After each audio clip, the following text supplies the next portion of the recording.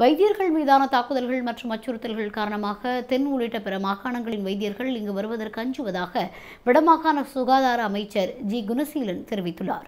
மன்னார் மாவட்ட பொது வைத்தியசாலையின் பிரசவ விடுதியில் கடமையில் இருந்த வைத்திய அதிகாரியும் பாதுகாப்பு உத்தியோகஸ்தர் ஒருவரும் நேற்று தாக்கப்பட்டனர். இது தொடர்பாக மன்னார் பொது வைத்தியசாலை வைத்தியர்களுடன் கலந்துரையாடிய மாகாண சபை அமைச்சர் அதன் பின்னர் ஊடகங்களுக்கு கருத்து தெரிவிக்கும் போதே இதனை தெரிவித்தார்.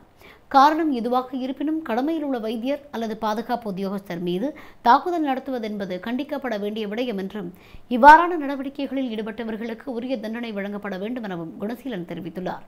நோயாளர்களை பார்வையிட வருகின்ற பார்வையாளர்களின் எண்ணிக்கை அதிக அளவில் காணப்படுவதும் இவ்வாறான பிரச்சனைகளுக்கு காரணமாக உள்ளது என்று தெரிவித்த அவர், எனவே பார்வையாளர்களின் எண்ணிக்கையை மட்டுப்படுத்த நடவடிக்கைகள் மேற்கொள்ளப்பட்டுள்ளதாக தெரிவித்துள்ளார்.